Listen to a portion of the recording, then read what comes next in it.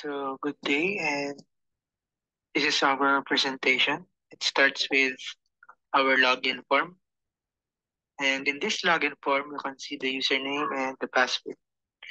And underneath the login button, there's the forgot password and create an account link. So these are for security purposes. So, for example, if you put in uh, an empty field, or if you just press the login button without entering anything, this appears. The And then, if you put in credentials without actually creating an account, then this happens.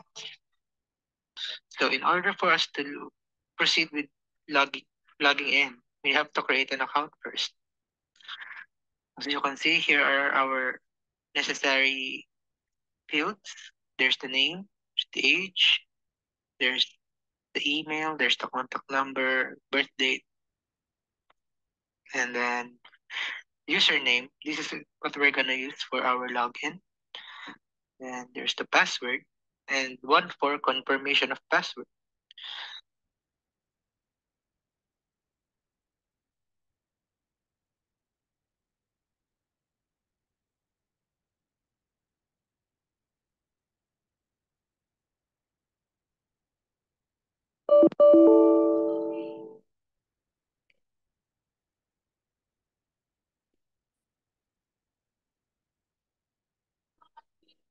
So after creating an account, we will be heading into the login form again. Then enter the account that you just created. And then after we're successfully logging in, you will be redirected into our next form. Also, as a security feature, I have also added the forgot button. So in this forgot button, you can see, you can click this if you have uh, forgot your password. And in order to change it, you will need to fill up some fields. And after filling up these fields and confirming your credibility or confirming your identity, you will be able to change your password to a new password. So after that, proceeding into our next form.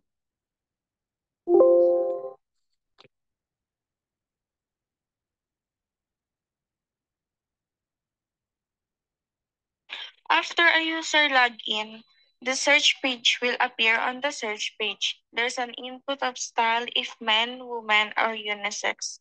The only text the user will input in the text box is men, woman, and unisex only. Then click the search button to display the product result for each style. The style will be combined with other brands, while the X button will delete the result, and then the menu is the menu form.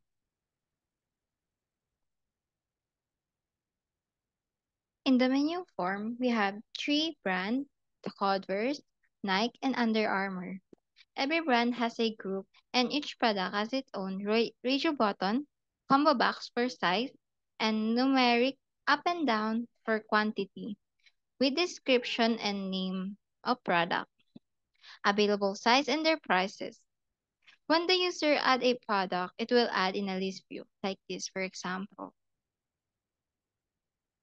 And there you can see the added product.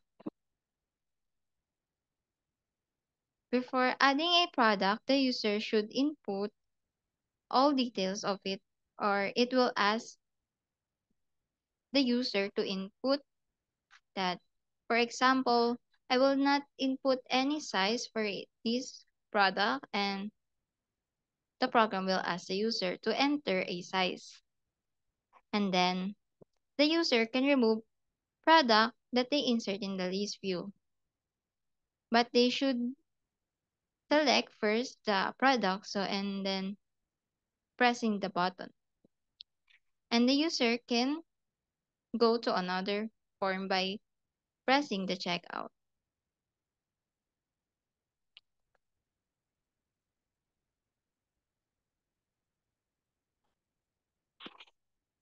checkout, you will see four columns that will consist of product, size, quantity, and amount. Your purchase item will be printed upon the checkout list with the total amount under. You can also go back to the search page or you can proceed to the next part to the mode of payment and shipping address.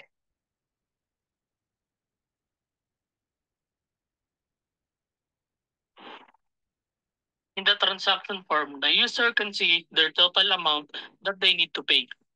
They can choose what method of payment that they are using. If the user selects the bank transfer, they will enter their bank account number in the text box below. If they prefer to use GCash, they will enter their GCash number at the text box. And lastly, if they prefer to pay in Maya, they will enter their Maya number in the text box. In the amount tendered in text box, the user will input the amount tendered and in the text box below, the change will appear. When they click the Done button, a message box will appear with the inputted info. As you can see at the right side of the form, the user will input their street, barangay, province, and postal code for shipping.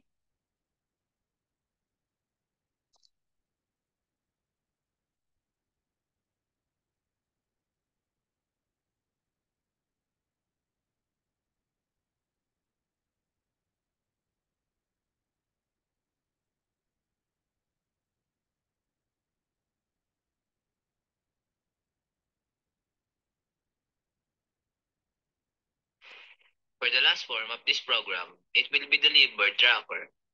It will display all the customer information like name, email address, and contact number from form sign up and also the address from transaction form.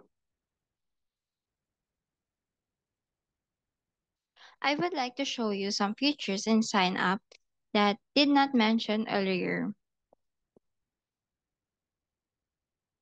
We had a error provided added in the creating an account. If I did not insert any in this information or this text box, this will appear. An error that asking the user for for inserting the fields. Then if the contact number is not 11 numbers or some some text has a letter, this will appear.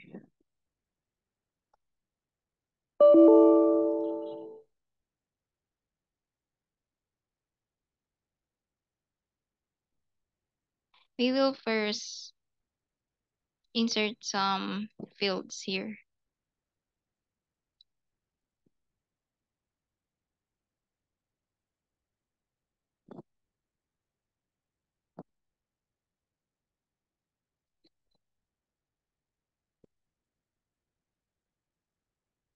And there, a valid mobile number. And that's all for today. Thank you for watching.